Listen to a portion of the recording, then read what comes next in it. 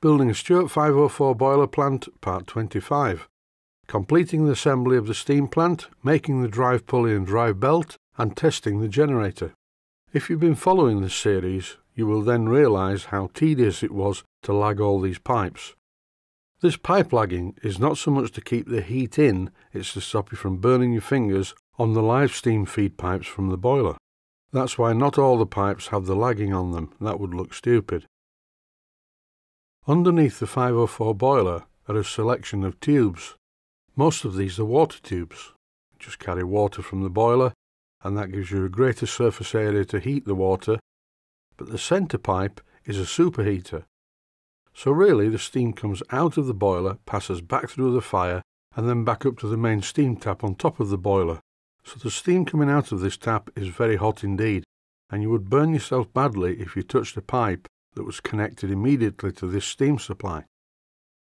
So that's where the pipe lagging comes in. I suppose there is some thermal efficiency involved, but it's very little. It's really to just stop you burning your fingers by touching a pipe that is extremely hot. In this clip I'm using some emulsion paint on a small brush to just touch in the piping where I missed some bits. This is the main steam feed to the engine from the turret, and once again this is superheated steam. And before any viewers point out, well, the turret's got superheated steam in it, so why aren't you lagging that as well? Well, to be fair, it would look very stupid wrapped in string. A far better idea is to wrap me in string, that way I can touch anything that's hot without getting burnt. Now that is something that I may make a video about. And the series could be called Mummification for Beginners. But seriously, I don't want to wrap everything in string. I do like a little bit of danger in my life, because these days things have got very boring and very politically correct. So I like to live life on the edge. And once again, before any of the anally retentive viewers mention, oh, you've missed a bit of paint there too. Yes, I'm touching it in with a brush. I do like to get things as correct as possible, but sometimes, being a human being, not a machine, I do make mistakes. Why am I hitting this with the hammer? Well, it's the soft rubber-faced hammer that I bought recently. To initially tap the bearing into the 1/2-inch diameter hole, I use a socket. It's most important that you make sure that if you put any pressure on a bearing, you need to put the pressure on the outer ring, never the inner part. And once the bearing is approximately in the right position, I use the rubber-faced hammer to knock in the brass retainer. So here is the full assembly. The shaft is in place, and I've just tightened the tooth belt onto the shaft. And I'm doing it a second time, using a Barco spanner to apply a little bit more pressure to the Allen key, but be very careful when you do this, because the last thing you want to happen is for the Allen key to shear off inside the Allen grub screw. It's most important that the wiring doesn't contact any part of the woodwork or the motor, so I'm doing it this way. It may look a little bit crude, but it works. And this connector is big enough to take the ends of both sets of diodes. With my electric drill spinning the counter shaft, the generator is giving an output of 6.4 volts. Here's a good tip. I'm using my electric drill to twist two pieces of wire together. It's a really quick and easy way to do it, and much quicker than doing it by hand. And I need this piece of wire to temporarily connect the voltage converter to the generator output connector. So here's a finished twisted piece of wire, and here it is connected to the voltage converter.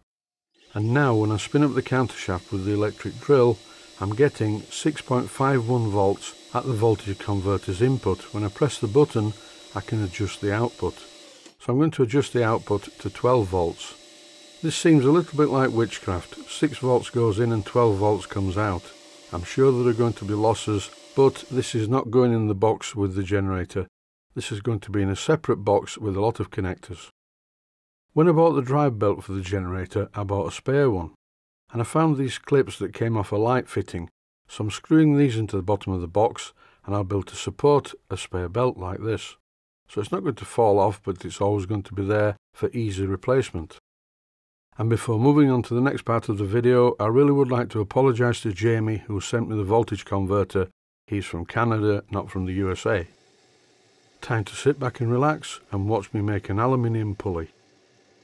This is the smallest piece of aluminium that I had in the workshop. It's a little bit big, and I'm having to turn quite a lot of it down. The finished diameter of the pulley, where the drive belt's going to fit, needs to be 3/4 of an inch in diameter. So I'm setting that on the micrometer, and that gives me some idea of how much metal I need to remove.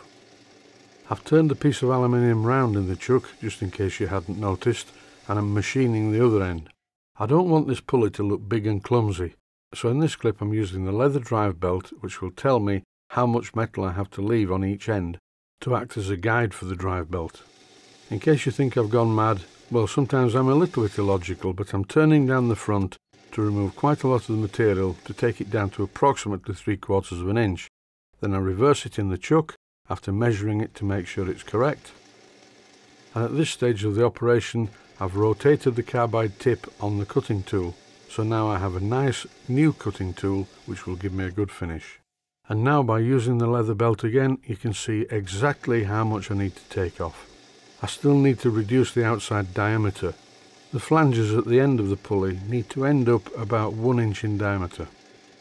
Now it's time to fit a parting tool to cut the pulley to its final size. This part of the sequence is really speeded up, so I could get through it quickly. I'm machining the inside of this pulley down to 3/4 of an inch, and that's why you keep seeing the micrometer coming in and out of the shot. I'm also using the drive belt to gauge the width of the pulley, and eventually I get the pulley to the right size. In this clip I'm reducing the outer diameter of the flanges. And now the exciting part, I'm making a hole down the middle of the pulley. The pulley's been in the chuck all the time, so this is going to be quite an accurate component. First of all I centre drill it, then I drill it with a twist drill, and the twist drill is 1 imperial size under what I require, so it's 1 imperial size under 1/4 of an inch. And if you need to know what that is, just Google imperial drill sets and have a look at a drill set. I don't bother working out the maths of it, I just look at the drill set, and the drill set tells me what the drill sizes are, and I just select 1 imperial size less than the finished hole size that I want.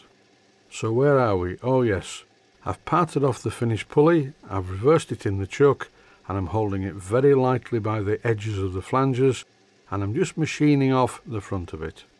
Very fine cuts are the order of the day, it's only held by the flanges. The rest is pretty routine. Using a ruler, I measure to the centre, I drill a hole in the centre with a centre drill, and then I drill it with an 1/8 of an inch diameter drill, which is tapping size for 4BA, then I thread it 4BA, and that's after brushing the part with some white spirit to act as a lubricant. And the tapping operation shown here is speeded up by 300%. I'm applying a tiny bit of lubricant to the shaft where it goes into the brass part.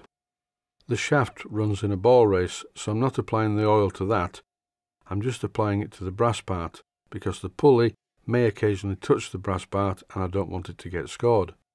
To make the belt, I just chamfer each end on the belt sander, one end on the inside and one end on the outside to make like a scarf joint, and I join the belt using some cyanoacrylate adhesive, or CA glue, or super glue.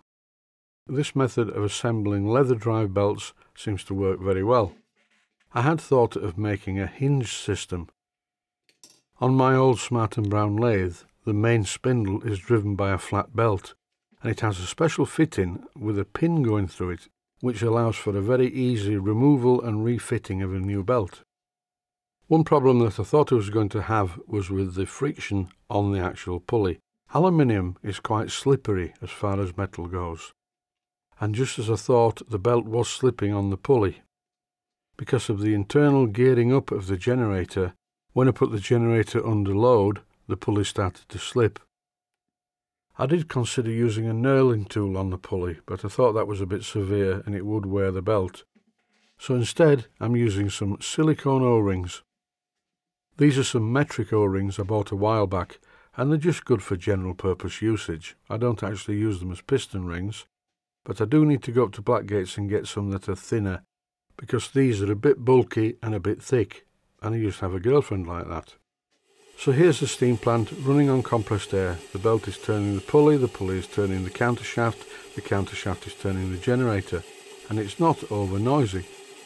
Time to test the output of the generator. This is via the voltage converter, and it seems to work. Let there be light. I'm initially testing the generator using a 21 watt bulb. The steam engine is running quite slowly and the bulb is lighting fairly brightly. but do bear in mind that my workbench is under quite a lot of LED light, very bright lights for the video. Oh, and by the way, for the viewer who took the trouble to write in and criticise the colour of my cup of tea, that was due to the amount of light on the subject plus the colour correction in the editor. After running the generator for a while, I thought I'd have a quick look inside and see if everything was okay, and everything was fine. The voltage converter's still in the same place because I put some double-sided tape underneath it. As I mentioned earlier though, the only thing that's going to be underneath this steam plant is the generator and the mechanics that drive it. There will just be a positive and negative wire comes out of the unit, which will go to the control box.